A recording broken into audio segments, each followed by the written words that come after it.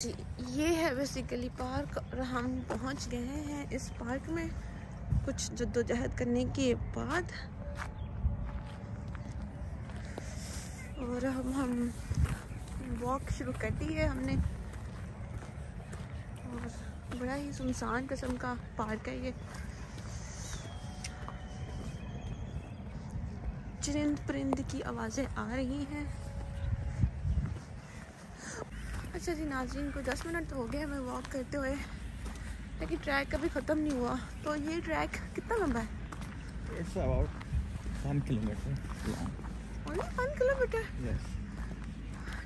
It's basically a polo park, so people play polo here and we can't even walk. इतनी देर बाद निकलेंगे तो ऐसे ही हो गया ना, स्टेमिना ही ख़त्म हो जाता है। अच्छा जी, ये बड़ी अच्छी दीवारें बनाई हुई हैं इन्होंने पोलो शोलो की मोटिवेशन के लिए। रिसालदार अहमद खान इंक्लोयर, ये क्यों लिखा है इसका नाम? चलने की हिम्मत। Nice. This is how it looks.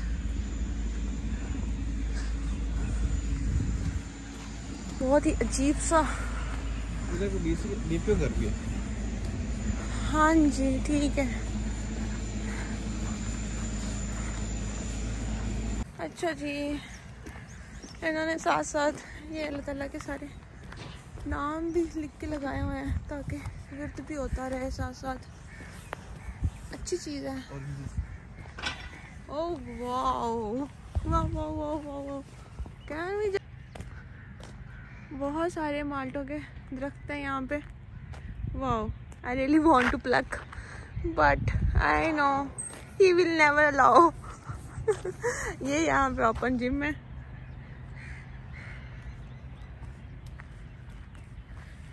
झूले शूले भी 2-4 हैं बच्चों के लिए। क्या मैं एक माल्टा तोड़ सकती हूँ? क्या तोड़ना मना है? तोड़ना मना है? हाँ लेकिन ओके, क्या करूँगा? कुछ भी नहीं करूँगी for the sake of video. तो वैसे बना। अच्छा जी, यहाँ पे अब लेडीज़ का जिम है जो कि थोड़ा सा कवर्ड है। बड़े प्यारे प्यारे बच्चे खेल रहे हैं।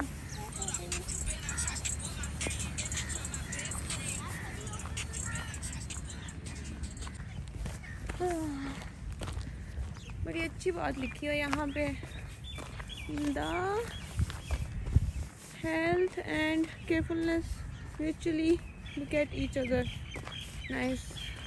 तो यहाँ से हमारा दूसरा राउंड शुरू हो चुका हुआ है। हाँ हाँ, और मैं खुद को समझा रही हूँ कि मैं नहीं थकी।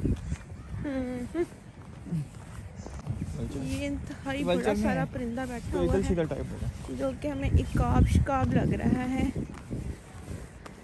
तो हम इस नतीजे पहुँचते हैं कि ईगल है।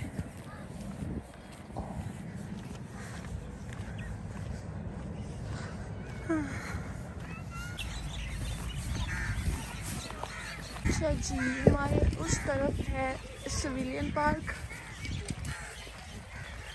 यहाँ पे इस पार्क की निस्बत ज़्यादा झूले और एक्टिविटीज़ हैं। हाँ, I love these branches. फिलहाल तो मैं ये दरख्त की ब्रांचेस देख के खुश हो जा रही हूँ, मुझे बड़ी अच्छी लगती है। कहता है plucking of fruit is strictly forbidden. अच्छा भाई, नहीं तोड़ते हैं हम, वो खुद ही टूट टूट के गिरे जा रहे हैं। वो सही है, वो खूबसूरती है। खूबसूरती है।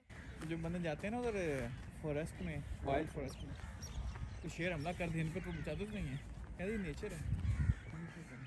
अच्छा जी। अच्छा, अब मैं आपको एक और चीज़ दिखाती हूँ जो कि ऐसे नज़र नहीं आती, खास ऑब्जर्व करो फिर नज़र आती है। और देखिए यहाँ से कुछ पहाड़ भी नज़र आते हैं मिस्टीरियस वे में। वो कुछ पहाड़ हैं जो कि ऐसे लगता है जैसे पेंटिंग हुई हुई है। इस दीवार के पास आ गए हैं जो कि हमें थोड़ा सा हौसला दे रही है कि we are almost done with the second round of 172 metres ahead. लेकिन जी सेहत के लिए वॉक बहुत ज़रूरी है, इसलिए आप सब लोग बाहर आया करें वॉक करने के लिए, तो कि हम लोग भी कभी कभी आते हैं। यहाँ पे ना बहुत सारे परिंदे भी हैं ग्राउंड में, क्यों है पता नहीं। जवाब आया है कि वो बहुत खुश है इसलिए वो यहाँ पे फनी।